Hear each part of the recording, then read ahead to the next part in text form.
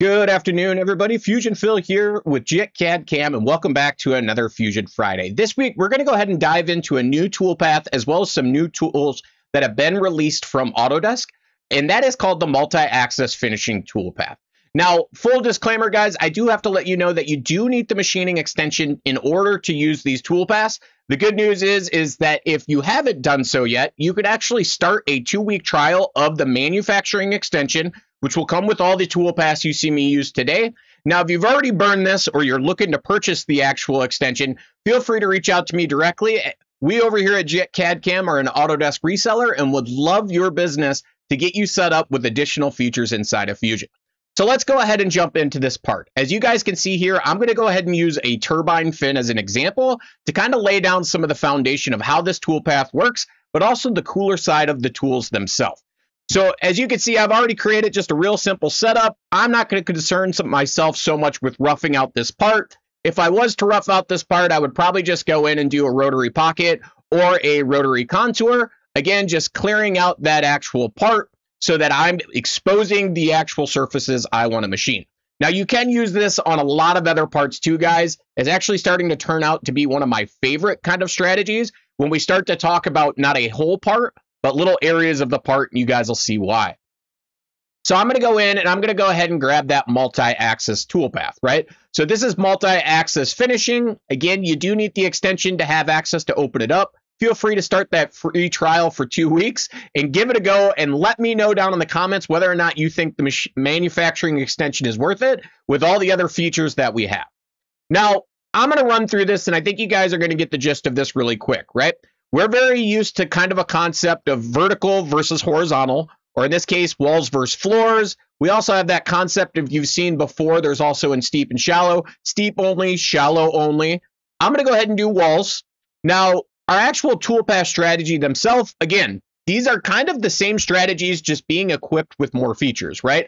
So scallop, as you guys know, it's kind of a consistent step over. In this case, it'll be a step down. Now, what that'll do is it will follow a profile and stick with that profile. Blend, on the other hand, again, we're going to go ahead and blend between kind of two curves or the outer two profile edges.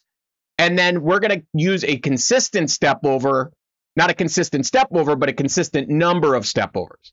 So we're going to go ahead and leave it at scallop. I'm going to go ahead and do another strategy here a little later. Again, you have your floor versus your ceilings. Again, this is just going to follow upper curve, lower curve kind of strategies, right? So the first thing we're going to do is we're going to define our floor. Then we're going to define our wall. And from here, I'm going to go ahead and just walk you through the rest of this. But the truth is, I don't really need to. So why, right? So we're going to go ahead and hit OK. And this is actually, I think, the most powerful part about this toolpath is we're starting to see new actual tools come into Fusion 360. Now, Autdoesk, I know you guys watch my videos and I appreciate it. Please allow us to use these tools on other parts, right? All of us are dying for it. So as you can see, we actually have circle segment tools, everything from barrel, lens, oval, and taper. I'm going to go ahead and go with a taper tool to start this off. Now, again, I cannot stress this enough so that when I get dirty emails from people, you must be using only the multi-axis finishing toolpath as I release this video, just so you guys know this doesn't count in the future, but you also need the manufacturing extension to be able to do any of this. So we're going to go into our cutter, and as you guys can see is we actually have, again, just like everything else in Fusion, very straightforward actual defining of our tool. Now, as you can see, we actually have a flute length here. I'm going to actually increase our flute length a little bit. We also have our degrees of taper. So let's say we want to go 15 degrees. We also have our upper radius. We have a profile radius, and then we have a lower radius. So we can actually change how this is going to work based on our tool in itself. Again, that is a varying radius as we go around that tool. Now, if I wanted to, we could also give this a tip diameter. In this case, we're going to leave everything relatively simple. As I'm showing you guys, I'm just increasing a couple of things to give you a little cleaner profile. So now that we've selected our tool, what you're going to see is it's now going to go out and it's going to generate our toolpath. Now, this will take a moment, of course, but what you're seeing in a real world scenario, with the exception of my terrible stock sitting in the way, is we are coming in and we're engaging that tool, and I'll show you where we're engaging that tool here. But let's go ahead and simulate this. And for the sake of this, we're going to get the stock out of the way so you guys can see this. But as you can see with our tool coming in, we're actually using the side of that cutter. And technically, we're using it based on a percentage. But as you're seeing, we could take a dramatic step down in this tool.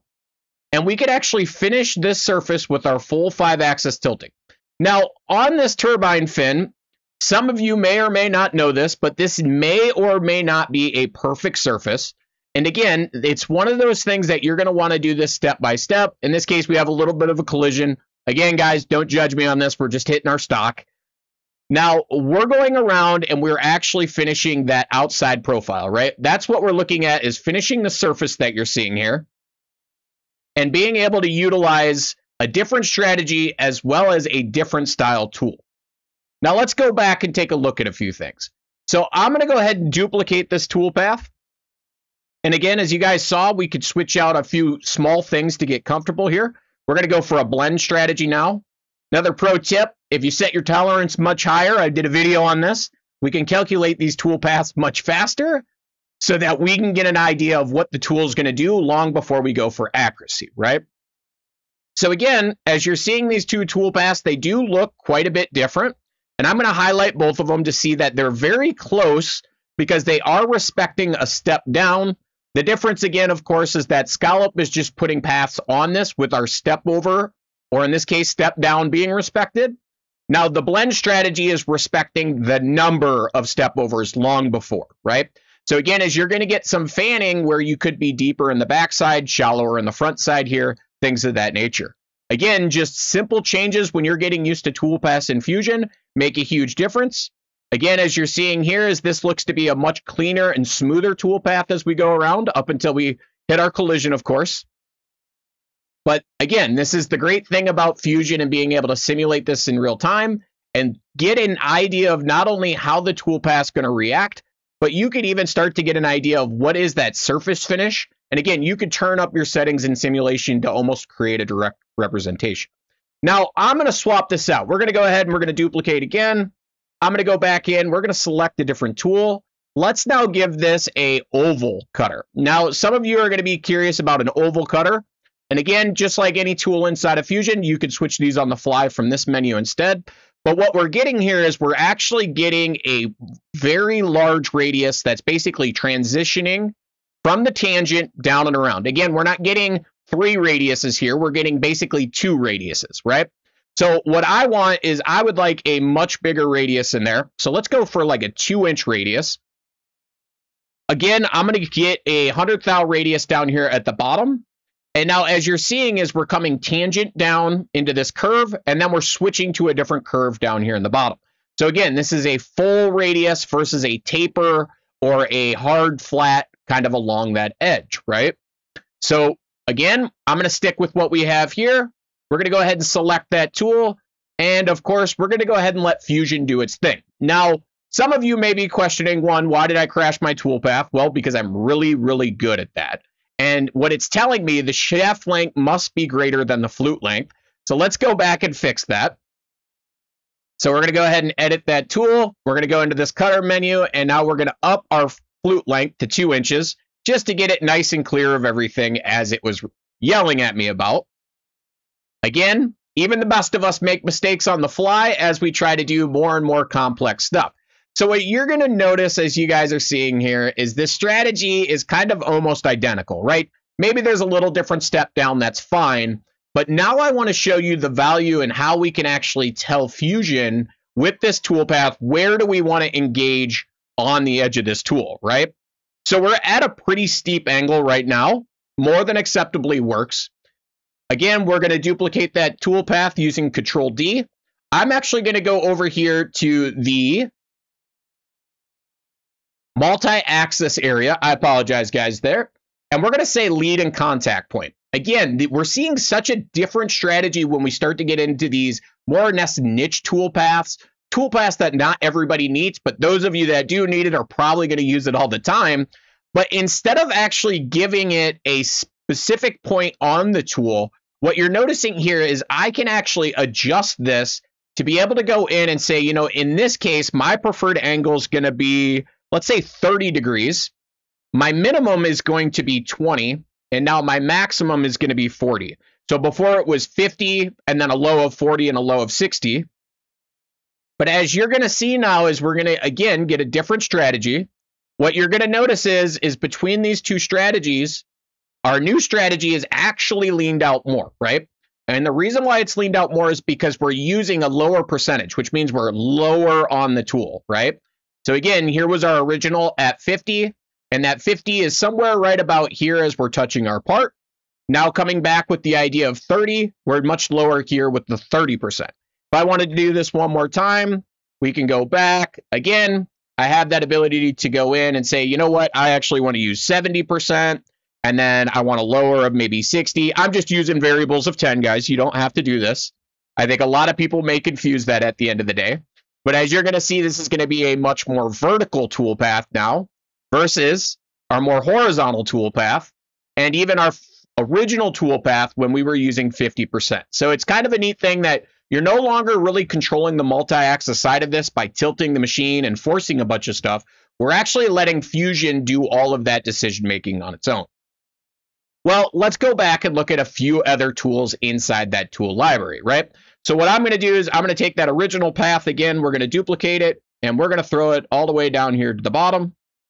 And again, it's always nice to start with a clean path for a lot of this stuff, as you guys see. So again, we now have that ability to go back in. I'm actually going to skip the lens cutter. And for those of you wondering what a lens cutter is we'll go ahead and click in here.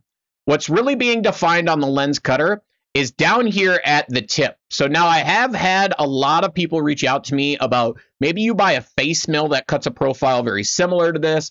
Again, it's a very niche thing, but a lens cutter is one of those things that are great for like floors, right?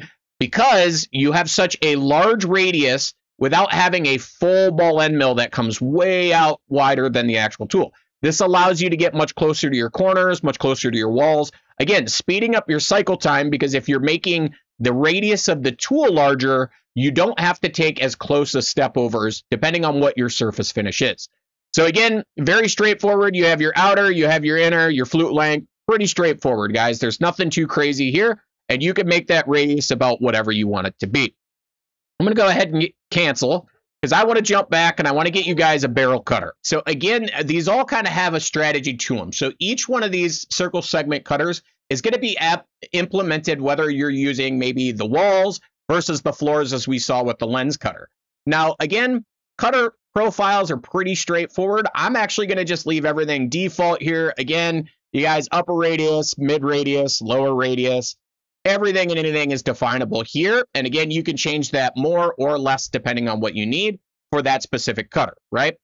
So as you're going to see from a toolpath strategy standpoint, is what's going to happen here is this guy is going to actually stay very vertical as it runs down. It will tilt a little bit.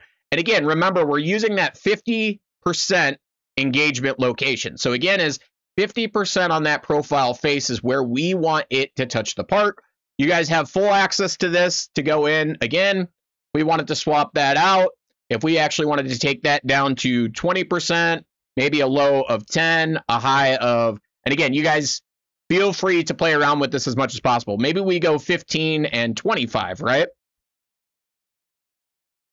Now you're going to see that tool gets leaned out because once again, we're at the percentage from the bottom up, right? So as you see here, we can tilt this tool out. We can run around this part. We have that full capabilities of being able to go in and actually utilize different cutters in Fusion or different tools or different end mills to achieve a completely different actual finishing strategy on our parts using different settings. Now, that concludes this video, guys. I apologize if it ran long. I also apologize that I'm not diving too deep into this. I just want to show you guys the power of what this toolpath has, as well as the new features of the tooling inside of Fusion. Now, if you guys want to dive deeper into this at any time, feel free to shoot me an email. I'm happy to do one-on-one sessions. I also like it when you guys leave comments down below on certain things that you guys want to see inside the software or certain videos that you have questions about. Like always, have a great rest of your day.